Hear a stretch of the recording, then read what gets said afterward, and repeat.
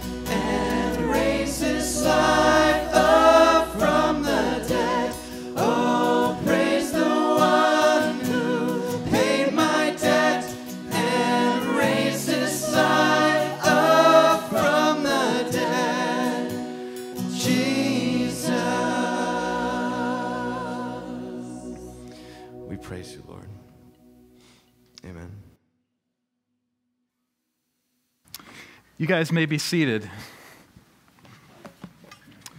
Well, welcome to Christ Church. My name is John. I'm the pastor of Christ Church, and we are a strategic partner of Grace Chapel in Lexington, and we are on a mission to celebrate people, pursue wholeness, and discover God.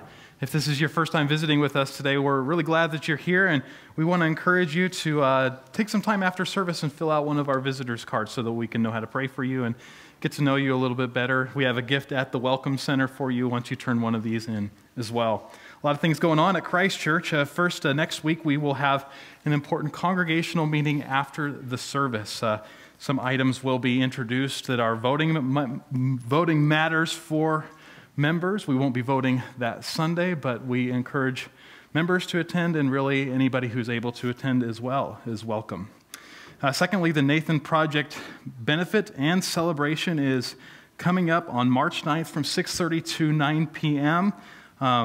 Nathan Project is an important partner of Christ Church that helps men who are struggling with pornography, and we're really excited to be working alongside of them and Rick and Vicki Cardos, and they've just done an amazing work throughout southern New Hampshire. So we're so fortunate that God has blessed us with them and continues to bless people all around the state through them, and this is their annual banquet, and we really encourage you to attend. It's a great date night. I can attest from last year that the food is great, so we'll be hearing from some key speakers at that event, and that's coming right up. So we encourage you to sign up for that, and you can learn more about that at the Welcome Center. We have special guests Andrew and Jessica Locke, Greta Volkenstein, and Doug and Teresa Bevins, who will be sharing with us that night. And Rick and Vicki wanted me to let you know that they tried to send out snail mail invitations to you also. They apologize if they weren't able to do that.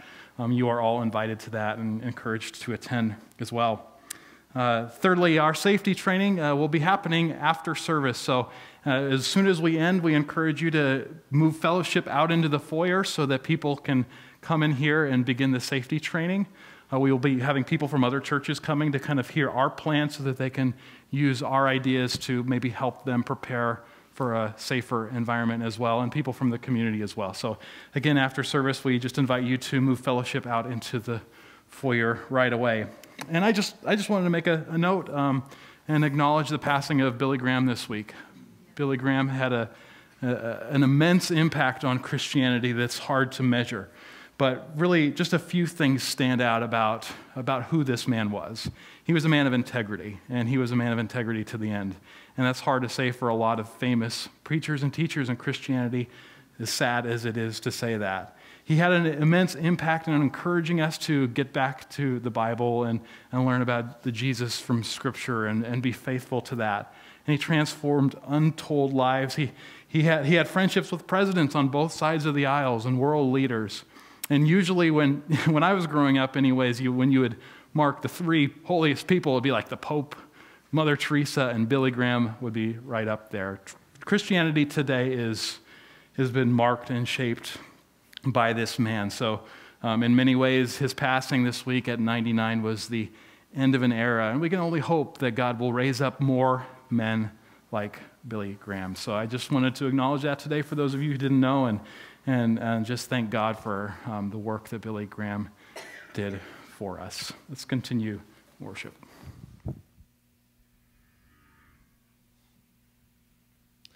So we're continuing our brokenness series this week, and one area I really find that I struggle with a lot in my life, and I feel like a lot of us do, is a religious insincerity, or like an insincerity in our faith. We talk about it a lot, but is the person that shows up to work on Monday morning the same person that's sitting here on Sunday singing praise and worship, And I know for me that's definitely not always the case. We're going to be spending some time in the book of Amos today, going over and just reflecting on these things. If you would all read Amos 5 with me. I despise your religious festivals. Your assemblies are a stench to me. Even though you bring me burnt offerings and grain offerings, I will not accept them. Though you bring choice fellowship offerings, I will have no regard for them. Away with the noise of your songs. I will not listen to the music of your harps. but let justice roll on like a river, righteousness like a never-ending stream. Kind of some harsh words, but it just goes to show how important it is to God that we are sincere in what we do. So we would like to share with you just a special piece of music to get our hearts and our minds ready to receive the message today.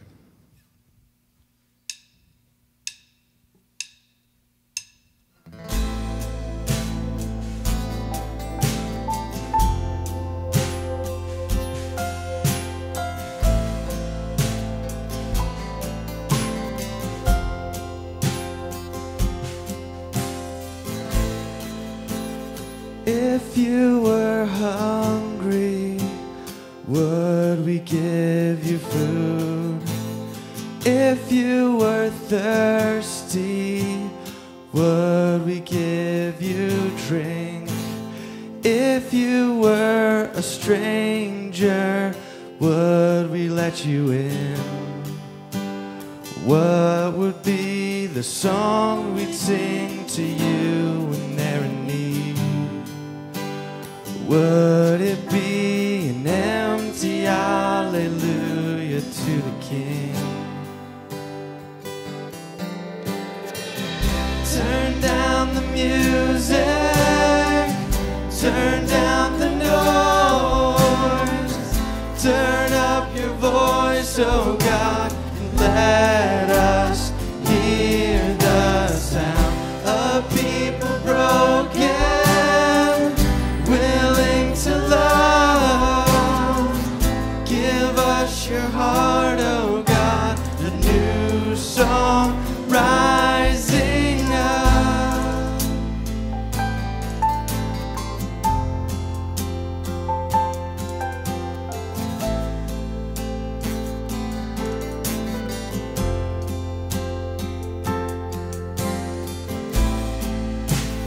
If you were naked, would we give you clothes? If you were an orphan, would we give our home? If you were in prison, would we visit you? What would be the song we'd sing to you when they're in need? Would it be an empty hallelujah to the King? Turn down the music, turn down the noise, turn up your voice, oh God, let us hear the sound of people broken, willing to love. Give us your heart, oh God, a new song rising up. Let it be our worship,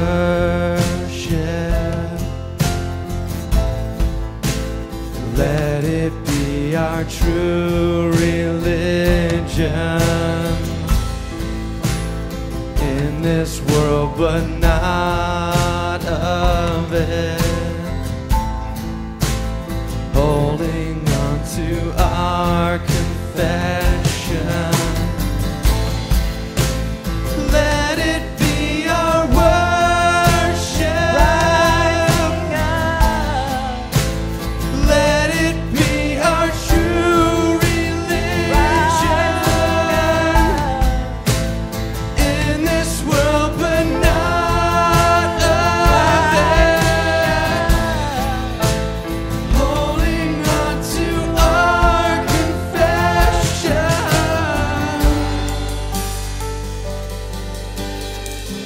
Turn down the music, turn down the noise, turn up your voice, oh God, and let us hear the sound of people broken, willing to love. Give us your heart, oh God, a new song rising, new song rising.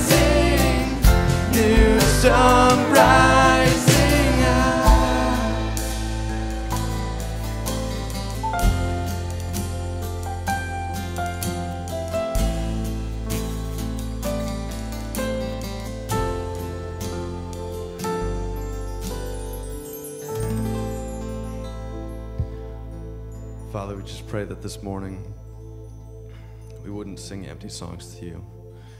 We wouldn't be insincere in our faith, but just that we would be a people, though broken, willing to love and to show your love, Lord. In Jesus' name we pray. Amen.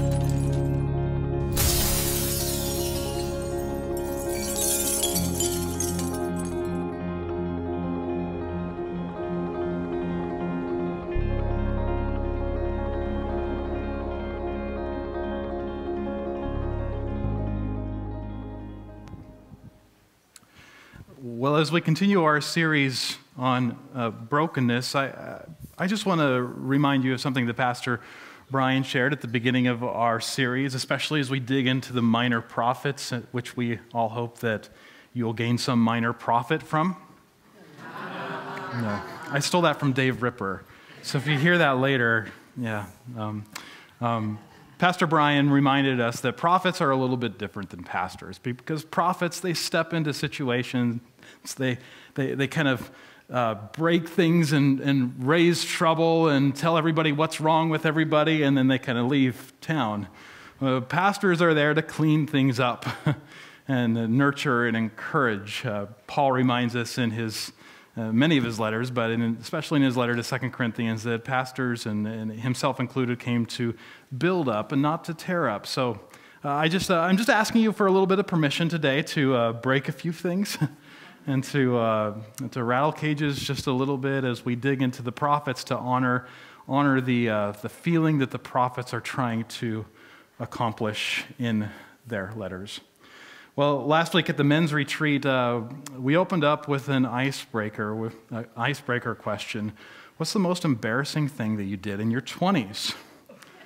Now, I'm not going to share you what I shared there, and I'm not going to share with you what the other guys shared as well, because what happens at the men's retreat stays at the men's retreat. Amen. It got me thinking of embarrassing moments in my life, and I was thinking about one when I was about 7. It wasn't an embarrassing moment because of something foolish that I did or something foolish that happened to me. It was a different kind of embarrassing altogether. I was 7, and I looked up to my dad, as most 7-year-olds do. My dad was a traveling salesman. He sold big farm equipment, so he would load my little sister and I into his Dodge truck and pull a giant 40-foot trailer with some big piece of farm equipment that would attach to the back of a tractor that I didn't really understand at the time, and I still don't. But he would drive all over the Midwest and state to state and show up at these dealerships and try to share his pitch with these guys and convince them that this is the best equipment that they need for the job. And as kids do, we look up to our dads who are bigger than life to us. I always thought that my dad kind of had the facial structure of Harrison Ford. So he was like Indiana Jones or Han Solo. You know, I wanted to be like him, and I definitely wanted to be accepted by him. So I remember one time in particular as we drove into some state I don't remember. We were out in the dealer lot, and I was probably just digging my shoes in the gravel, kind of waiting for my dad to finish his pitch so that we could go home. And I felt this urge. I instead of going up to him and tugging on his arm and saying what I usually said, "Can we go yet? Can we go yet?" I wanted to jump in on the pitch. I didn't know what my dad was pitching, but I heard him say it enough that I thought, maybe I can help him out. Maybe I can be proud. And so I waited for my dad to take a breath. And I said something. I don't remember what I said. And I don't remember it very well. The dealer might have looked down at me and then just looked up. He might not have even looked at me at all. My dad didn't look down at me. He just continued on his way with his pitch. And I felt invisible. I just felt invisible. I remember that feeling. And it wasn't that my dad didn't care about me. Maybe my dad didn't even hear me at the time. But I felt invisible, and I just wanted to be accepted by my dad. You know, what's interesting is I reflect upon this principle, and I even see it in the lives of other people. Some of my adult friends who've had tumultuous relationships with their dads, even people who have negative relationships with their dads. There's something deep down inside of them that wants to be accepted by their fathers. It drives people, even when their fathers pass away, even when negative fathers pass away. There's something sometimes in us that wants to keep striving to do these things that we know would please our fathers, and there's part of us that even hates it if it was a negative relationship. That's true, I believe. That principle is true for our relationship with our Heavenly Father as well. We want to be accepted by our Father in heaven. There's something built into us that has that desire.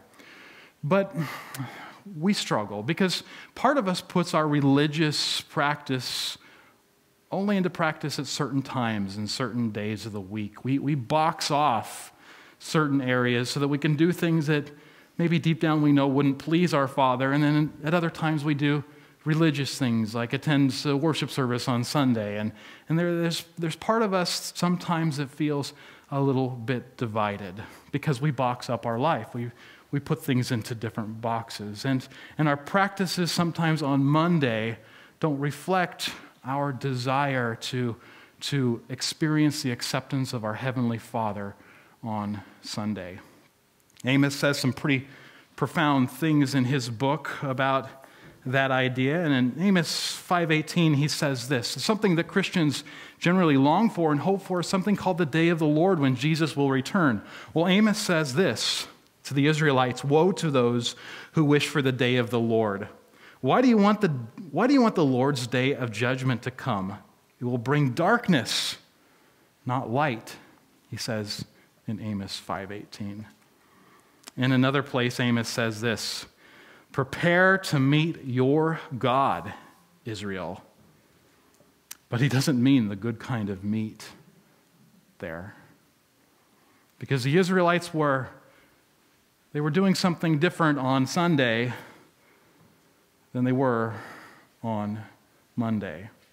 They wanted the acceptance of the Father. They wanted to please their Father, but they lived a divided life. And because of their religious practice on Sunday, they were blinded to the inconsistencies of their way of life on Monday.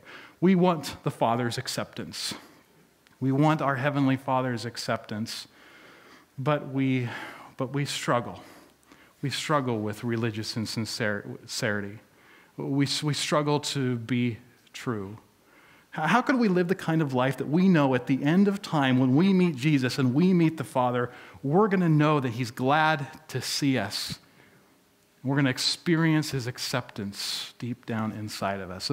Amos is going to answer that very question for us today. So if you have your Bibles with me, I'd love for you to open up to the book of Amos. The book of Amos. Amos is writing in about the time of the 8th century BC, about 8 centuries before Jesus arrived on the scene. And just to kind of paint a little bit of a picture of what was going on at that time in Israel, the kingdom was divided. It was divided between north and south. In the north, they called the northern tribes, they called that Israel. And in the south, they called those tribes Judah, after the biggest and largest and primary tribe. So you had Israel in the north and you had Judah in the south. These kingdoms, they split apart after the Davidic monarchy. And there was always fighting and disagreement between the two. But Israel was probably in the worst position of all because they more quickly adopted idolatrous practices. and let evil in their midst. You see, God, he had decided that his sanctuary, his temple, and his presence was going to dwell in Jerusalem, in the temple at Jerusalem.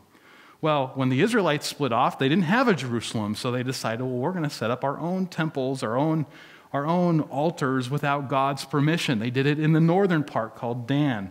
They did it in a place called Bethel. That's a place that Amos is going to visit as we look through the book later. So they set up these shrines, these false sanctuaries, and God wasn't happy about it.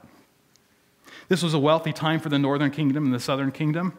They both were very prosperous, but that doesn't mean that God was happy. So he commissioned a prophet named Amos. Famous Amos. Well, Amos actually wasn't a prophet to begin with. As we open the book, we learn that he was a herdsman. He wasn't a normal shepherd. It uses a different word for shepherd there, a herdsman. And he also probably owned property, because later in the book, in chapter 7, we learned that he took care of sycamore trees. Well, there were no sycamore trees where Amos was from in Tekoa, so he probably owned land somewhere else. Amos had a good job, in other words. Why would you dump what you're doing, and why would you go and be a prophet somewhere else? And why was the author interested in including that detail? Well, we're going to find out in a little bit. It's actually pretty important to Amos's story. But I want you to just, for a minute, just put yourself in Amos's sandals. Let's try to picture what he's feeling a little bit. He lives in Tekoa.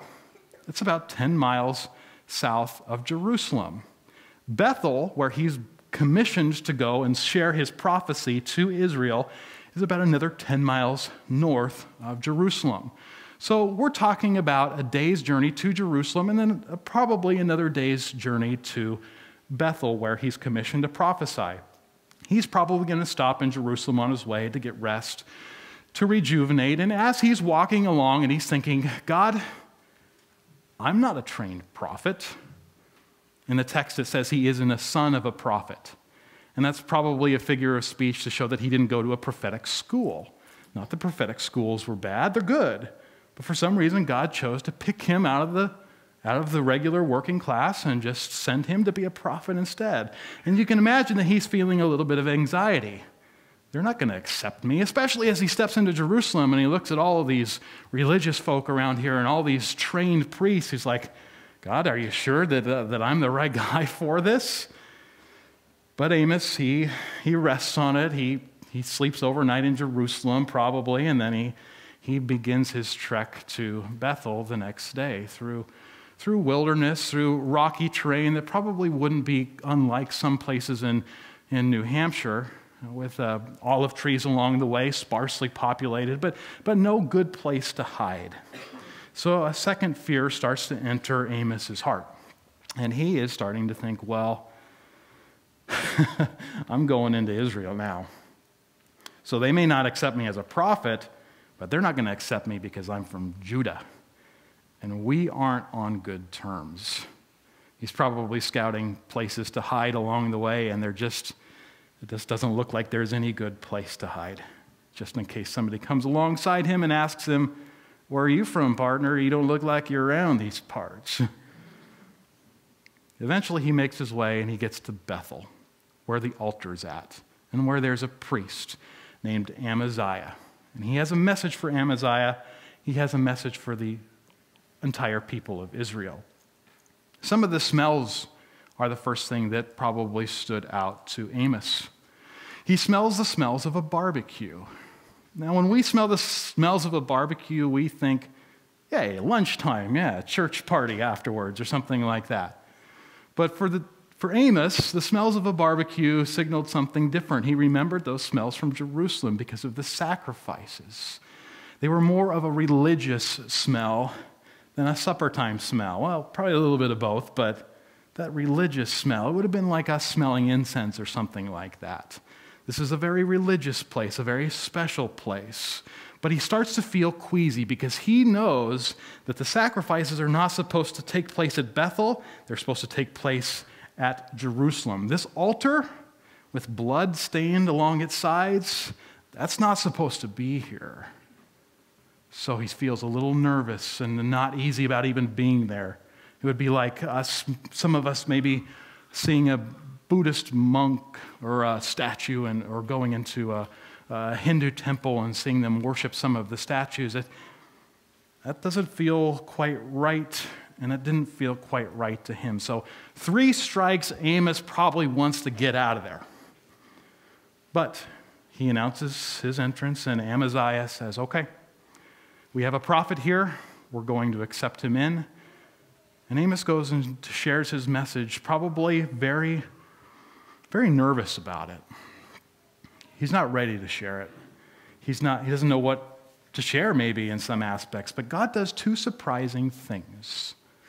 He does 2 surprising things to prepare Amos for the message. And really he does 3 things. The first thing that he does is he calls out not Israel, but Israel's neighbors. He says about Damascus, they treated the Gileads violently, so they're going to be judged. He says about Gaza, which is where the Philistines were at, those uncircumcised Philistines, they were selling slaves to Edom. They're going to be judged too. How about Tyre? They were selling slaves to Edom also. And you think Edom's going to get off? Nope. Edom bought those slaves. Ammon, they ripped open Gilead's pregnant women to expand their territories. God is coming after them. Moab desecrated the king of Edom. And last but not least, Judah, where I come from, Amos says, your brother whom you despise. They rejected the law and they dipped into idolatry. We see this in the first 2 chapters. Amos doesn't go after Israel, he goes after everybody else. And Amaziah, this priest sitting in Bethel, he's probably thinking, you know what? I like this guy. I can get into this. Let's keep going. Let's hear some more. For us, it would be similar if we said, God came to us, or Amos came to us with a message from God, and he said, how about North Korea? In North Korea, they starve their own people. They threaten the world with nuclear destruction. Their day of reckoning is coming near. ISIS, they've dehumanized women. They have slaughtered innocents. They will meet God, not in the good way. How about Hollywood? Well, Hollywood has preached against injustice and looked down on religious people. Right now, God is judging them for the abuse that they've allowed in their midst. Politicians, the swamp, people like to call them. They say that they were from the people, but they've pocketed money from the corporations. Their greed will be exposed. And we like that kind of thing. I mean, kind of. It's like, yeah, finally, somebody's standing up for the little guy. We're tired of this, the way that the world is. Justice needs to be done. But then something changes. First, what God is leading Amos to do here is he's leading them to stir up hatred in their heart for injustice. And they can recognize the injustice of these other nations, and we can recognize the injustice of the other people around us, of other countries, of other groups of people. We can recognize it, and we can feel in our hearts hatred for the things that they do. We can feel hatred for abortion. We can feel hatred for sex trafficking. We can feel that, and we should feel that because those things are wrong.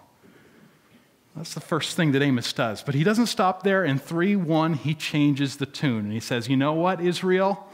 You are not off the hook. God has something against you. He says this specifically. Listen, you Israelites, to this message which the Lord is proclaiming against you. Amaziah was on the edge of his seat. And now he sits back and he folds his arms. Probably something like this. Okay. What do you got for me? Well, Israel, as I said, was prosperous. And one of the things that God says in this prophecy is that he's going to destroy their summer houses and their winter houses.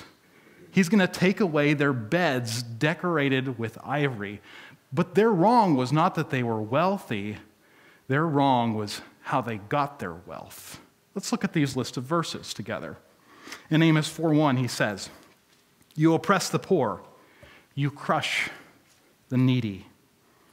In Amos 8:4, he says this, "Listen to this, you who trample the needy and do away with the destitute in the land." In Amos 8:5, he says, "We're eager to sell less for a higher price and cheat the buyer with rigged sales." In Amos 5:11, he says, "They make the poor pay taxes on their crops and exact a grain tax from them." In 5:12, "You torment the innocent. You take bribes and you deny justice to the needy at the city gate." The city gate was where where the courts met to settle matters and settle disputes. And then finally in 5:10, the Israelites hate, let me say that word again, the Israelites hate anyone who arbitrates at the city gate. They despise anyone who speaks honestly. Well, that's a powerful thing, because what God led Amos to say and what God led Amos to help these Israelites feel is hatred towards injustice in the world. And now he says, you Israelites, you hate, but you hate justice. You hate justice. Well, the Israelites were religious people. They met on Sunday.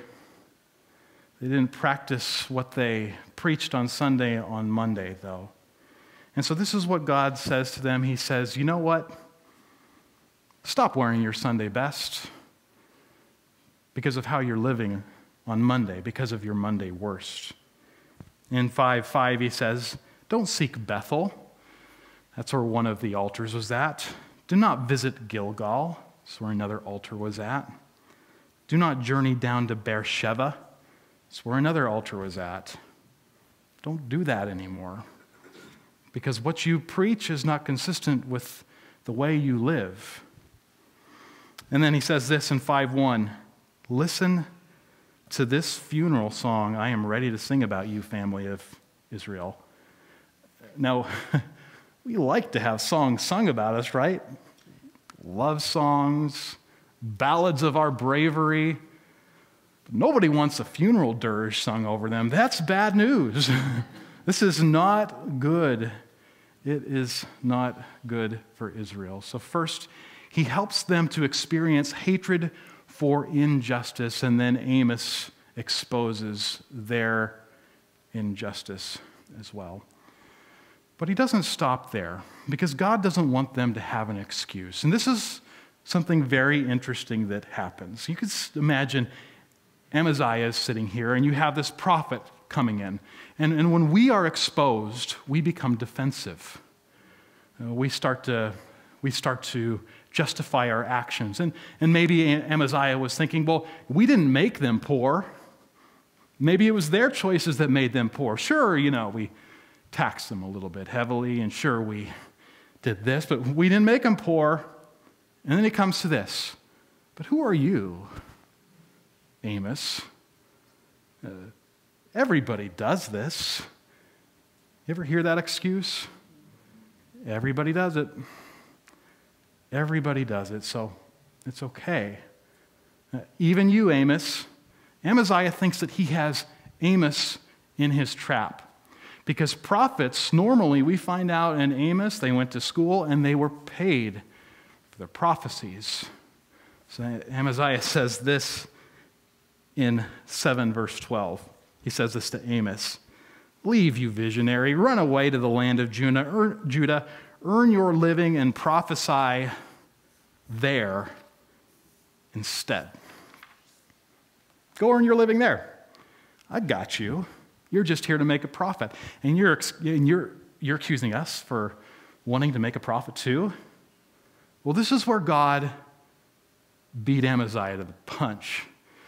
God didn't call Amos to be a special prophet because God didn't call Amos, who was a herdsman, to be a prophet without going to school because he wanted to teach us that God can use anybody, and God can use anybody.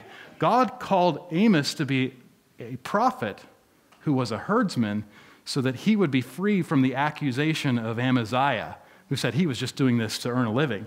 Amos is like, nope, look, I was well off before I came. All of my needs were met. So you can't accuse me of coming here and trying to make a dime off of you guys. The same thing that you guys are trying to do to the poor. I had a hard time with this message because when I think about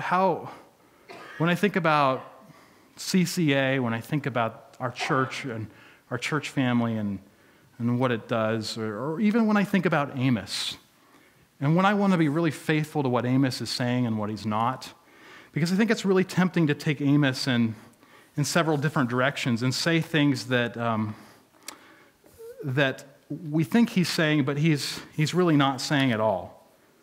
For instance, it would be easy to say that Amos is about the injustice of poverty. Amos isn't about the injustice of poverty. It's about people who were abusing the poor. It's not about giving to the poor, although we should, and that's true, but that's not what this book is dealing with or addressing. It's about taking advantage of poor people. Amos is not about how God can use anybody to speak, and he can use anybody to speak. But the reason he chose a shepherd was to remove any excuse that Amaziah and the Israelites might have when they were receiving this message. So it's not about the idea that God can use anybody to speak. And finally, Amos is not about calling injustices out in others. Even though that happens here, it's about the injustice that we harbor in our midst. It's not about going over there and saying, you're unjust, you're unjust. It's about looking inward and seeing our own injustices. I struggled with that because when I look at CCA, my belief and my hope for our church family is that there is not many among us who are mechanics who break something extra in order to get another charge.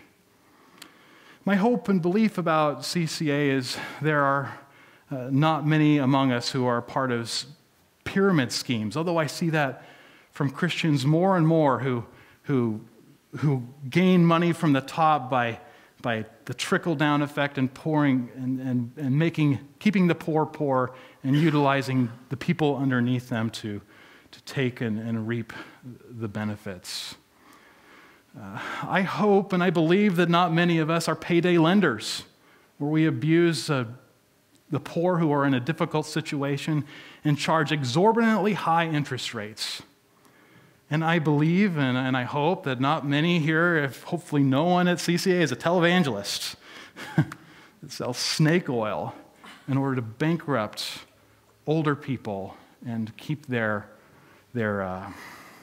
private fleet of jets sustained. I hope that there's not many, and I don't believe that there is. In fact, on the contrary, when I look at our church family, I see people in our church family who have reached out to the poor, who have opened up their homes to the poor, and who have met the needs of the poor. I see that happening privately. I see that happening. I see that as a decision that we've made as a church to partner with ministries like Single Parents in Need or Safe Families. We do it publicly. We meet the needs of the poor privately. So I hope that, and I believe that by and large, we are not a church that abuses the poor.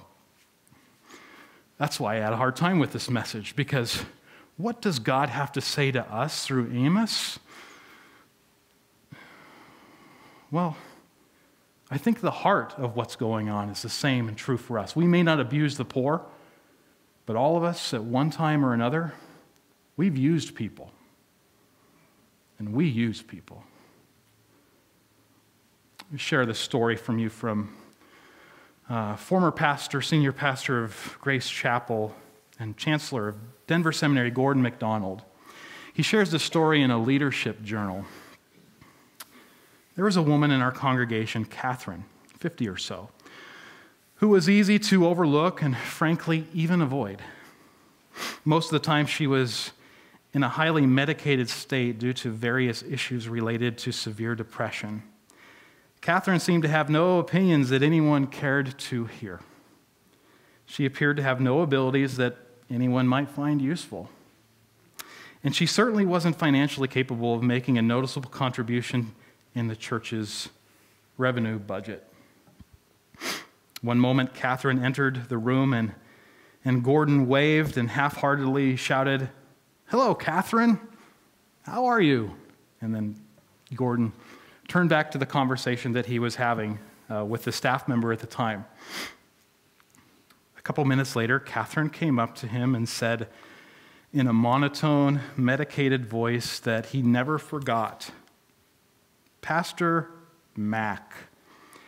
Each word seemed to be slowly and deliberately spoken. "Pastor Mac, you say, 'Hello, Catherine, how are you?' but you really don't want to know. You don't have time to know. You only want to be with important people. But we not so important people are the ones who need you the most." Gordon writes this, "I can easily argue that Catherine was simply manipulating me and that it was not mine as the lead pastor of a megachurch to feel responsible for her. But I can also argue that Catherine was correct, that she was simply saying what a lot of other people were thinking, but were reluctant to say themselves. If you're going to be a pastor, there is no ordinary, thank you C.S. Lewis, people." But I want to take that a step further. If you are going to be a Christian, there are no ordinary people. There are no ordinary people. In ministry, it is so easy to look at people as numbers, to fill seats or to fill our Bible studies instead of human beings who have a story and have a life. It's easy to just count. Who showed up? How many did we get this Sunday? Or it's easy to gravitate towards people with resources or people who have influence. It's really easy to do that. It's easy to just gravitate towards people in church that are just like us, that are just in our stage of life, our marital status. And that easily leaves people on the fringes kind of left out. Even in a church as hospitable as Christ Church, it's easy to be left out. It's easy for that to happen in the public square, and I am so guilty of this. I feel terrible about it. But when I'm in the checkout line, sometimes I treat that checkout person no differently than I would if I'm at the robot scanning myself. I don't look up. They're not a person. They don't need to be. They're just a transaction. Now, I'm not saying that I need to have this deep conversation with the checkout person and ask them about their deepest life challenges. That would get the security person over probably in a real hurry. But do I acknowledge them as a person and just appreciate the brief moment that I might have to value them and to see them for who they are? We do that as parents. We look at our children and we sometimes feel disappointed as they crawl into their teens and they don't meet the dream that we had for them or the dream that we were never able to fulfill. So we experience this disappointment and this disillusionment because we use them. It's about our dreams and instead of being about their dreams. We do this as children. I think especially as we grow up into adulthood and we experience enough maturity to make decisions for ourselves, we look at our parents as paychecks, as places to stay, as places to go get another meal, and we never ask them about their stories. They had a story. They have interests. They have dreams. We do this as spouses. When time goes by and it becomes more about just what they did for me or what they didn't do for me, that transaction balance, instead of about loving and caring and meeting their needs and the responsibility that we have to cherish them and love them for who they are. So God is not happy. God is not happy. About 8 centuries later, Jesus is going to show up on the scene, and he's going to make a big difference in the world because he was pinned to a cross and he paid for the sins of the world. That's what 1 John 2:2 says. It doesn't say. 1 John 2:2 says that Jesus died to pay for not only our sins, but the sins of the whole world. So because of that, God's relationship with us turned from enemy to friend. His love extended forward and embraced us, the scripture says, while we were still his enemies. All of the sins of the world that will ever be committed and that have ever been committed have been paid for on the cross. But not everybody will embrace that. And not everybody will take that reality. So when Paul says in 2 Corinthians 7:13 that godly sorrow leads to repentance, which leads to salvation, we can't skip a step. The word repentance means change. Godly sorrow, if we're really sorry about it, it's going to lead to a change. And that's going to lead to the day when we meet God face to face and we will be glad instead of sad because we will see that he has accepted us. So even though this sounds Old Testament, there is still a true principle for us after the cross. That if we don't truly embrace the cross and realize that that true godly sorrow leads to change, we will not see a glad Father at the end. So the verse and the question, how do we become the kind of people that we can confidently know that God is going to accept, our Heavenly Father will accept us at the end? The answer is in Hosea 5:15. Hosea 5:15. Hate evil. Love good. Maintain justice in our courts. Perhaps the Lord God Almighty will have mercy on the remnant of Joseph. Hate evil and love good in you, in us, among us. That feeling that you get when you hear about another mass shooting, when you hear about the Parkland situation, when you hate that evil and you're sick and you're tired of it, that feeling that you get when you hear about another predator abusing some young girl, that feeling that you get deep down in your core, that's a good feeling to have.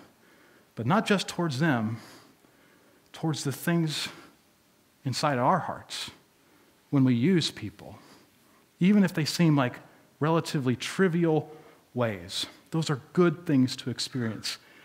Hate evil.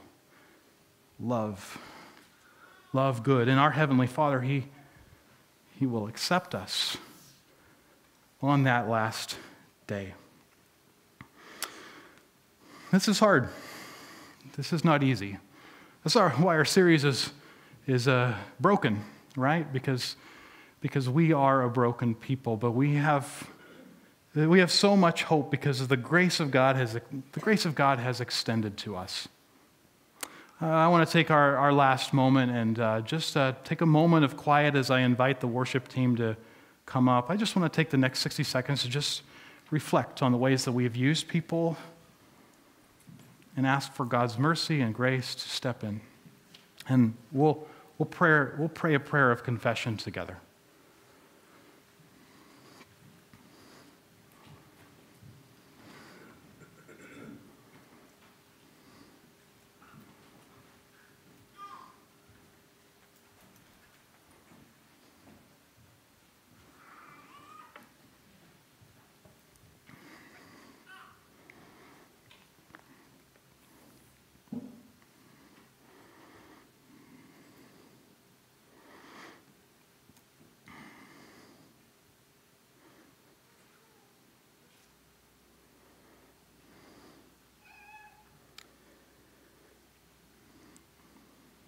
I love Celebrate People.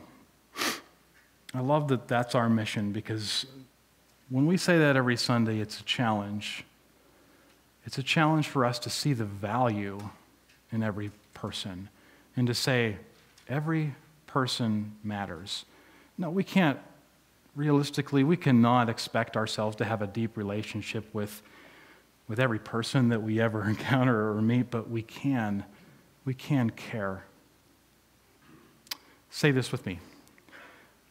Lord, as our hearts break for the injustices in the world, let our hearts break over the injustices in our own lives. Uncover our blind spots. Help us to see the value people the way you see and value people. Forgive us for using people, Lord. We ask this in Jesus' name. Amen.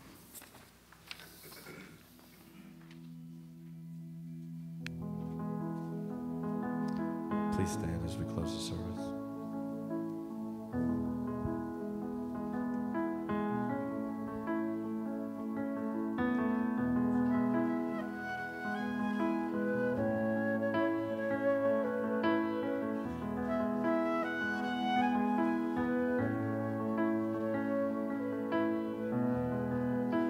Refuge for the poor, a shelter from the storm. This is our God. He will wipe away your tears and return your wasted years. This is our God. So call upon His name. He is mighty to save. This is our God.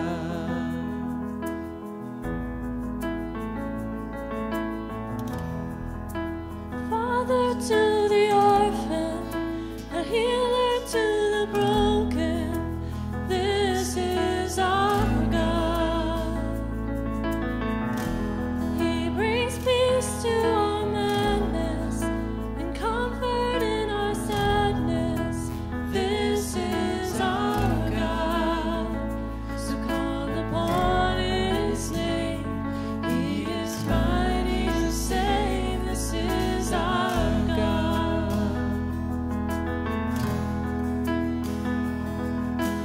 This is the one we are waiting for. This is the one we are waiting for. This is the one we are waiting for. Jesus, Lord and Savior.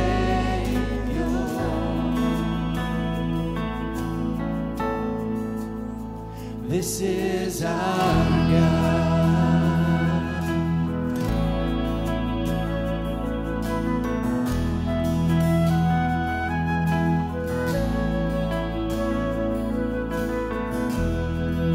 A fountain for the thirsty, a lover for the lonely. This is our God. He brings glory to the humble and crowns for the faithful. This is our God. So call upon His name. He is mighty to save. This is our God. This is the one we are waiting for. This is the one we are waiting for. For you, this is the one we are waiting for. Jesus, Lord and Savior. You are the one. You are the one we are waiting for. You are the one we are waiting for. You are the one we are waiting for. Jesus, Lord and Savior.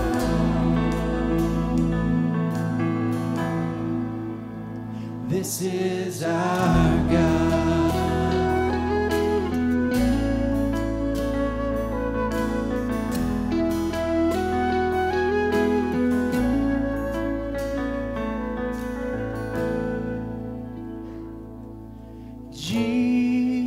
Jesus, Lord and Savior.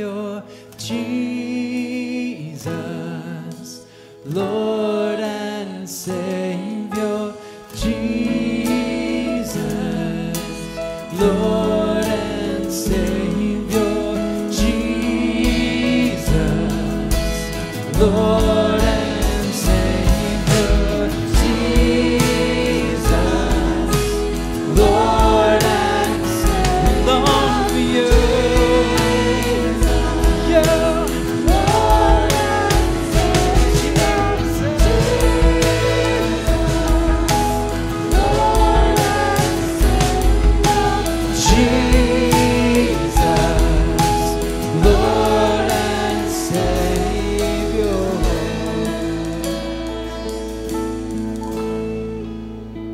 This is our God.